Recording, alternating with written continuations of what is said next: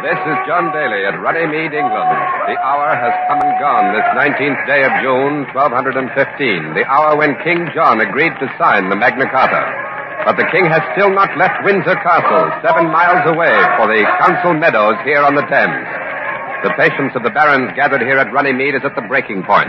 After 3 days of haggling with the king's emissaries, the 49 articles of the Magna Carta still remain the barons' unconditional terms of peace to end the war which has been raging up and down this English Isle for more than a year. If John does not arrive, and that shortly, there is the strongest possibility that the barons will take to the sword once again, march on Windsor Castle, and once more plunge England in civil war. This is the dread thought that strikes fear into the hearts of thousands upon thousands of people who have gathered here from all over England. Runnymede, June the 19th, 1215. CBS is there. King John, Runnymede, the barons and their Magna Carta.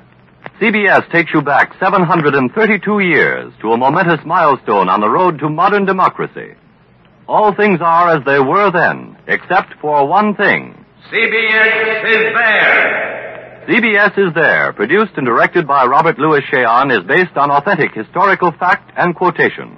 And now, June the 19th, 1215. The meadow called Runnymede and John Daly. Fantastic nature. It's a clear, beautiful spring day, and for days now, the barons and their forces have been waiting. Every hour their numbers grow larger and larger. More and more gaily colored pavilions rise over the meadows to quarter this host. Judging by the tremendous array of men and weapons, we would say that here at Runnymede stands the bulk of the might and power of England. 300 barons or more are here with at least 2,000 knights in full armor. With their host of retainers, yeomen, and other fighting men, they constitute the greatest striking force ever assembled on English soil. Spears, pikes, battle axes, swords, crossbows, burnished helmets and armor, a gleaming sea of deadly metal in the springtime sun. The leader of the barons, my Lord Robert Fitzwalter, is with us now at our CBS microphone. He wears late chain armor under a white surcoat. His squire stands a few short distance away, a few feet from us, holding his helmet, his sword, and his shield.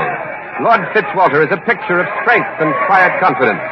My lord, do you think King John means to break his word and not sign the charter? What King John means to do, I know not. He has shown bad faith before, he may show bad faith again. And exactly what will you do, sir, if King John does not appear to sign the charter? I have said it before, and I will say it again. We will march on Windsor Castle and tear it down stone by stone on his stubborn head. But, sir, what of the reports we have heard that even at this present moment, mercenary soldiers drawn from the continent by King John are landing at several points along the English coast? We are aware of that. But, my lord, suppose this meeting here at Runnymede is a ruse, a trap set for you by King John. What if instead of arriving peacefully, his forces come charging onto this field, hoping to take you by surprise? That is a possibility. But if John Soft Sword chooses that manner of talking peace, he will find us quite ready to answer in kind. My Lord Fitzwalter, many observers think that King John will never accept Article 49 of the Charter. So we are beyond the point of being concerned with what King John thinks of any particular article in the Charter. We have haggled about it quite enough. It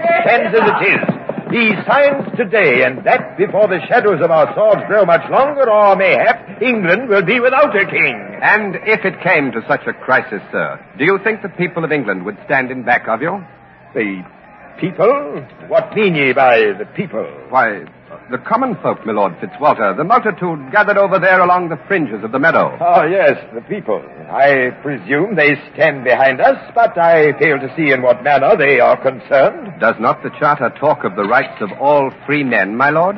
Free men, yes, but free men are people. Free men are free men, nobles, knights, lords, not serfs, yeomanry. But if the people do not stand to profit by the Magna Carta, my lord... If you will forgive me, I have weightier matters on my mind at this moment. Thank you, my Lord Fitzwalter. The leader of the barons is walking away now, back to his lieutenants who are gathered before Fitzwalter's pavilion. And while we were speaking, a message was handed to me saying that my colleague, Don Hollenbeck, in a CBS mobile unit, has reached Windsor Castle. Don, is there anything stirring at Windsor? Any sign of the king's imminent departure for Runnymede? Nothing much yet, John. I'm standing outside the south moat of the castle. The drawbridge is still up. There's a considerable force of the king's loyal men here, and it keeps growing all the time. I would say that now there are at least 1,000 armed men here at Windsor, nobles, knights and their retainers, yeomen, crossbowmen, and foot soldiers, I doubt whether in the 49 years that John has lived, or in the 16 years that he has reigned, the sixth and youngest son of Henry II, surnamed Lackland of the House of Plantagenet, has ever faced a more crucial moment. No one can say whether he will return from Runnymede with his crown on his head, if he returns at all. We're trying to set up an interview with one of the king's men, John, and I'll let you know when we're ready. Right. Here at Runnymede, we're at the south end of the meadow, and we can see the whole of the council field spread out before us. To the north, about 6 long acres away, is the road from Windsor. To our left, the meadow is flanked by the Thames, and directly in the center of the field, underneath a canopy draped in the royal pennant, is a large council table. It looks like any other ordinary table, but the decisions that may be taken there today may very well affect the whole course of English history. To our right are huge crowds, masses of people who have come from one end of England to the other to witness what may happen today. These are the people, the very people who loom not very large in the mind of the leader of the barons, Lord Fitzwalter. Ken Roberts is among them with a CBS microphone, and it might be interesting to hear what their thoughts are. So over to the people and Ken Roberts. This great crowd of people has been gathering for days from all over England. Some have come on foot, some in donkey carts, some even down the Thames on boats. Many have slept in the open fields, bringing their provisions with them. There are men, women, and children, entire households. Many, weary with the long wait, are resting on the ground, but most of them are standing about, singly and in groups, their eyes fastened on the road from Windsor Castle. Here, for example, is one member of this crowd, a man dressed in a light tan tunic made from flaxen cloth. Friend, what part of the island are you from? I'm come from Northumberland. Northumberland, eh? Well, that's quite a distance to travel, isn't it? Aye, goodly journey. 3 days on the way I was. You must be very interested in the peace conference to have made such a long journey. Aye, I would know what will be. What will happen to your crops while you're away? No crops have I this year. You mean you haven't planted at all? Nay, not a seed. Well, why not? I will not say. Could it be that your last year's wheat was seized by the king's bailiffs? Will not say. Or perhaps the baron steward seized your barley? Nay, 'twas millet. I will not say. I see. And which side would you like to see win out today, the barons or the king? I will not say. I would have peace. Not a seed will I plant until there be peace. Enough of strife, say I. Enough of barons and kings stealing poor man's crops, say I. That I will not say. I'm come from Northumberland, and I would have peace. Of course. And what do you think of the Magna Carta? No read, no write can I. Nor trust I things on parchment. I will not say. I'm come from Northumberland, and I would have peace. Thank you. Thank you. I did not say. And here's another man. What is your name, sir?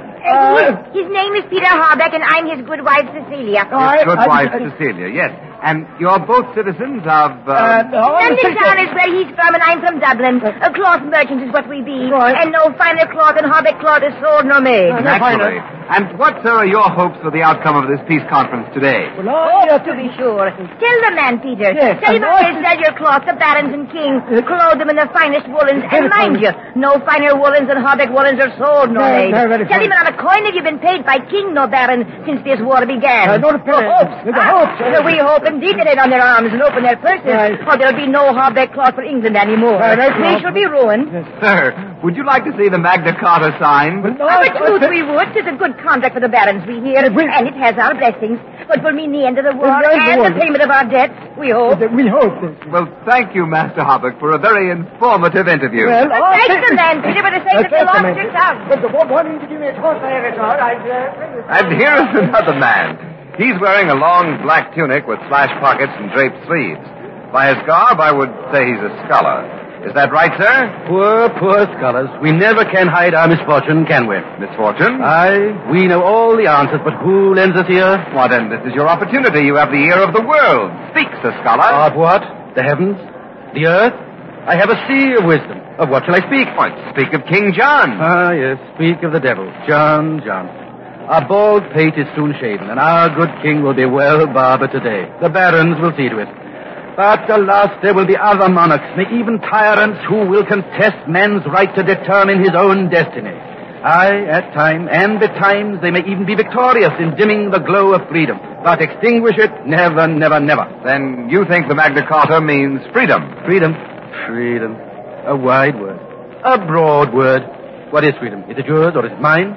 Freedom for what? Why, for the people, of course. Indeed, sir.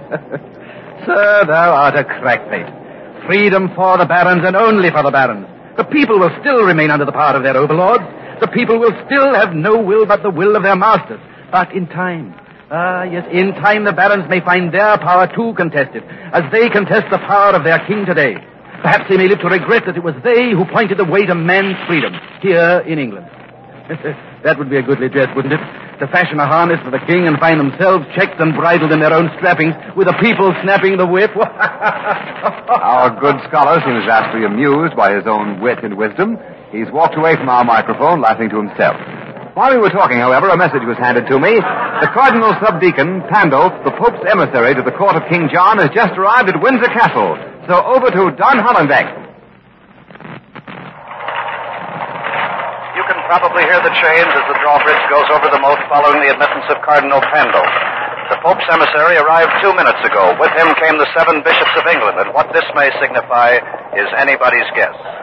With me now at our CBS microphone is Lord Fitzrogers, a spokesman for the king, a loyal nobleman who's been very close to the king's council for many years. He wears link-chain armor.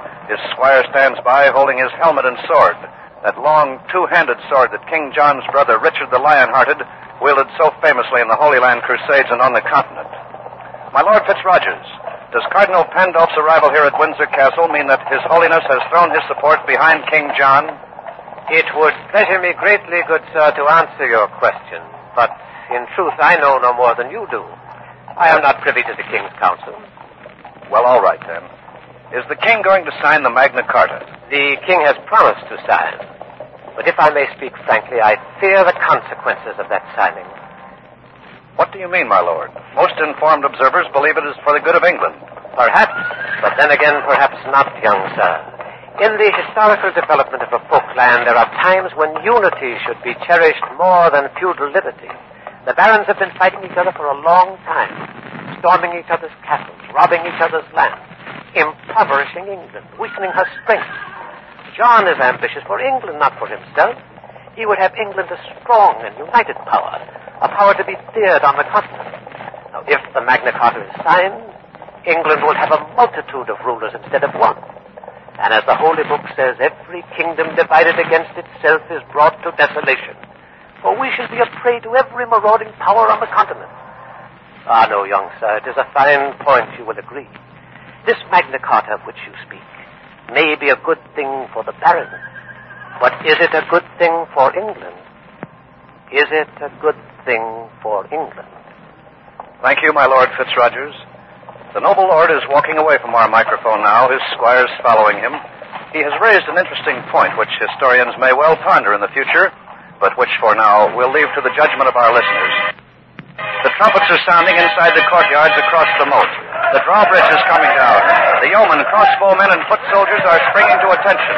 The knights and nobles are being helped onto their horses by their retainers. That trumpet must have been the prearranged signal for King John's appearance. It looks as if this army is going to march. The drawbridge is down. The royal standard bearers are coming across. They're turning left in the direction of the council meadows. And here is John, King of England, astride a big black charger. The king wears a white surcoat over his armor with the red Knight Templar cross embroidered across the chest. King John, you know, has never ventured on a crusade to the Holy Land. There's Langdon, the Archbishop of Canterbury, riding to the right of the king. King John is flanked on his left by William the Marshal, commander of his forces. And there's Cardinal Pandulph, the Pope's emissary, next in order. And after him, the 7 bishops of England. At last, John is off to Runnymede. We're going to move up with the king's forces in our CBS mobile unit, but now, John Daly at Runnymede, you've heard the news. What's the reaction in the barons' camp? The news that King John is on his way has stirred up a flurry of heightened activity here at the barons' camp. All about me I can see knights in their heavy armor being helped onto their horses by their retainers. Yes, and the crossbowmen, many of them, are fitting their deadly bolts into their powerful weapons. Somehow, every night, every armed yeoman, everyone here seems to be getting ready for trouble. If trouble comes, and they're doing it with a will all over this meadow, men are preparing for battle if there is to be a battle. I can see my Lord Fitzwalter. He's mounted now and flanked by his close lieutenant. Eustace de Vesey has just handed to Fitzwalter a scroll, and no doubt it's the Magna Carta. I'm close enough to the leader of the barons to see the smile upon his face. It's a sardonic smile with just a hint of triumph. He just did a very curious thing, by the way. With his left hand, he brushed the scroll back and forth across his chin, while his right hand fondled the great sword that is hanging by his side. It was an eloquent gesture, not lost upon his lieutenants either. The Magna Carta are the sword, or the sword. That's what it says. Well, it's going to take some time for King John to cover the 7 miles from Windsor to Runnymede. So while he's on his way, let's switch to our headquarters pavilion for Quincy Howe and an analysis of the Magna Carta. I hold a copy of the Magna Carta in my hand. Article 49 states specifically that the barons shall have the right to elect 25 nobles from among themselves to administrate the new laws contained in the other 48 articles of the Charter. This is remarkable. If the law forces the king to share his power, what becomes of the divine right of kings? What's more, this revolutionary document, the Magna Carta, demands security that the laws and freedoms it contains shall be guaranteed and fulfilled. I quote from Article 49. If the king, or any of his justiciaries, or bailiffs, or any of his ministers shall break these articles of peace and security, the aforesaid 25 barons shall go to our Lord the King and shall petition to have redress without delay. And if the king shall not amend it within a reasonable time, the whole community of the land shall distrain and distress the king by all the means which they can. That is to say, and I'm still quoting from Article 49 of the Magna Carta, by taking his castles, lands, possessions, and in every other manner which they can, until amendment of the wrongs shall be made. End of quote. Now, this has no precedent. It's completely unheard of. It means a new philosophy of government for England, with future consequences that no one can foresee. Will King John sign this Magna Carta? Will he peacefully give up the traditional prerogatives of a monarch accountable only to God for his actions?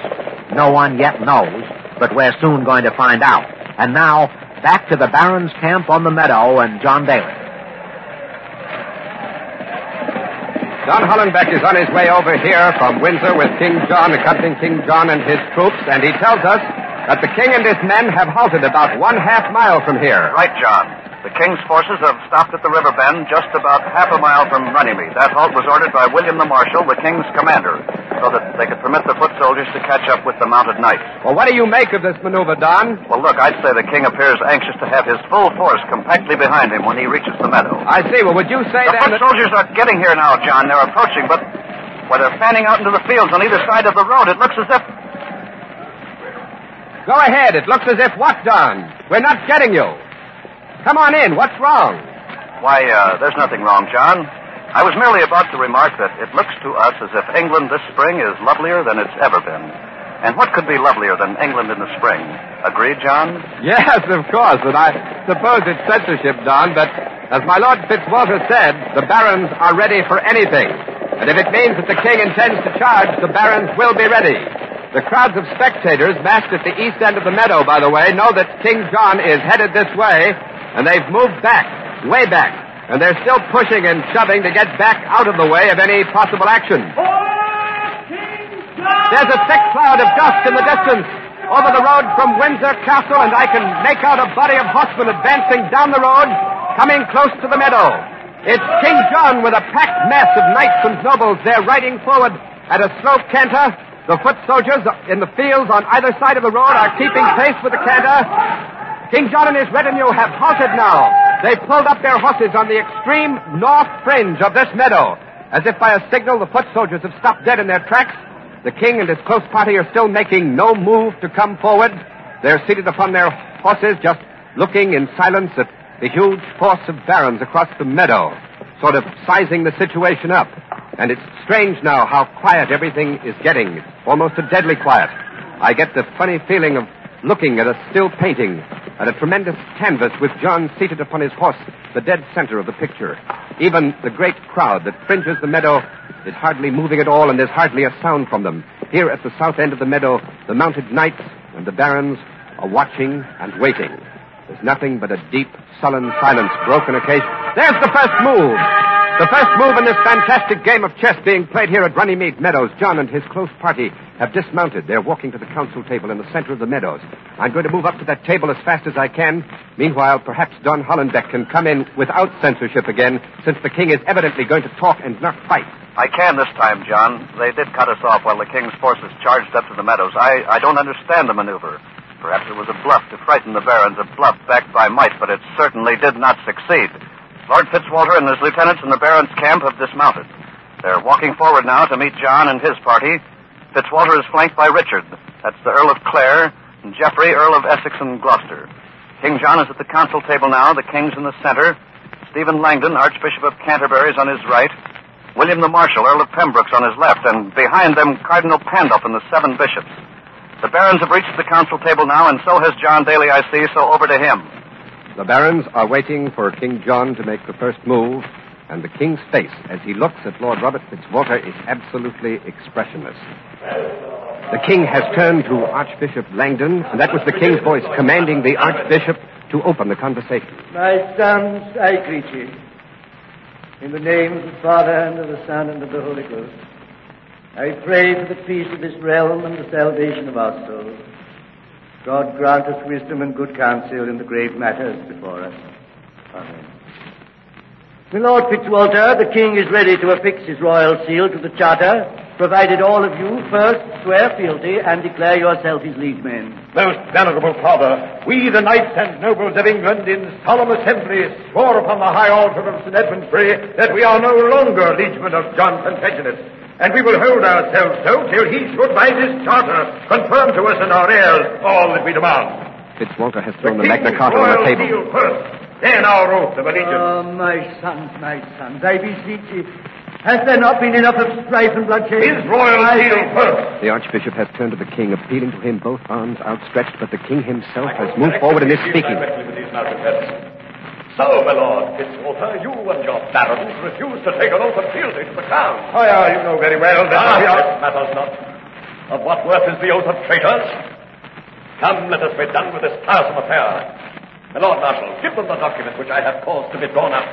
Give it them and let us be gone. William the Marshal has thrown the king's document on the table. This document of yours, does it contain the 49 points of law we petitioned for? 48. And in truth, if I love not peace, if I held not so dearly the honor and weal of this realm, never would I have consented to accept even these 48 outrageous demands. Sire, these 48 laws which you so graciously grant us are quite worthless without surety that they will be administered in good faith. Surety! Surety! You dare ask for surety. Is not the word of your king sufficient surety? Sire, we question not your good faith. Nevertheless, this is the document we wish you to seal. This is our Magna Carta. This alone will satisfy us if you wish peace. Your royal seal, sire. Hearken to me, my lords. My noble lords. I, John, by the grace of God, King of England, am only accountable to our Lord in heaven and to his holy servant in Rome, Innocent III. I am the king. I make the law. You ask that we grant the church freedom from state power. We grant that. You ask that we restrain our bailiffs from seizure of land for debt. Granted. You ask that no free man be put to death for petty crimes. Granted. You ask that no constable be empowered to seize goods for relief of the state. Granted. You ask that freemen be tried by an elected jury. Granted. These and all the divers laws to the number of 48 granted. Granted! But when you ask, nay, demand the administration of these laws be placed in the hands of 5 and 20 barons, I say not granted! Not granted! Why don't you ask for my throne? Why don't you ask for my crown? By the saints, I, a no one, administer the law in this realm. Never will I grant liberties that will make of me a slave. I am the king. I am the law. Your royal... King John has turned his back upon the barons. He motions to Cardinal Pandulf, and the Pope's emissary comes forward, his long red robes trailing the ground. Taking a scroll from beneath his red robe, he unrolls it and has begun to read from it. Verbus Saborum Dei. Universitas Christi Fidelibus. Antaginam Inspectorus. Salutum et Apostolicam Benedictionem. Cardinal Pandulf is reading Latin, and I am not a Latinist, but I did catch the word Innocentus, which undoubtedly means that it's a letter from Pope Innocent III addressed to the barons. This is something we hadn't anticipated, or we would have had a Latin scholar handy to give you a running Oh, just a moment. Quincy Howe is motioning for the microphone. Go ahead, Quincy. Yes, an official translation of the letter that Cardinal Pandulf is reading, and it's been handed to me, John. It's a message from the Pope, addressed to the barons. The message rebukes the barons for their lack of fealty to the crown. It accuses them of persecuting the king. The message refers to the Magna Carta as vile, base, unlawful, unjust, induced by violence and threats. The message goes on to say that His Holiness reprobates and entirely condemns an agreement of this kind. And finally, it threatens both the king and the barons with excommunication if the barons compel King John to sign the charter, especially Article 49. Now, John Daly. A threat of excommunication against John and his barons both if the king signs the Magna Carta. Fitzwater and his men are stunned. Will they insist upon their demands in the face of dread excommunication? Yes, Fitzwater has turned and has signaled to his forces to advance. They're defying the king. The barons' forces are moving forward. 2,000 armed knights moving up for battle. This position can become very difficult, but as long as the king remains here, we're in no danger. The Archbishop of Canterbury now is pleading with King John to sign. He's pointing to the Magna Carta, waiting for the royal seal. The king's face is contorted with fear and anger. He stands behind the council table, staring at the oncoming barons moving slowly across the field. His own forces at the north end of the meadow are waiting for a signal from him, but there's no signal. The oncoming knights are no more than... King John has spoken to William the Marshal. The Marshal is handing him a seal. It's the royal seal. The king holds it up. The king has cried, "Behold our seal," and Fitzwater has motioned his forces to halt. Behold our seal! With its own weight, it kills our majesty. For by this act, I uncrown your king. I give you 25 talents in my stead. King John has sealed the Magna Carta. All 49 articles are law. Robert Fitzwater is holding the Magna Carta over his head, waving it at his throat. The knights have broken... June the 19th, 1215. King John signs the Magna Carta at Runnymede, and a new age of freedom begins. You have been listening to the signing of the Magna Carta, another broadcast in the series CBS is There, produced and directed by Robert Louis Cheon. The signing of the Magna Carta was written by Henry Walsh and Robert Louis Cheon. Next week... March 6, 1836, the defense of the Alamo. CBS is There. This is CBS, the Columbia Broadcasting System.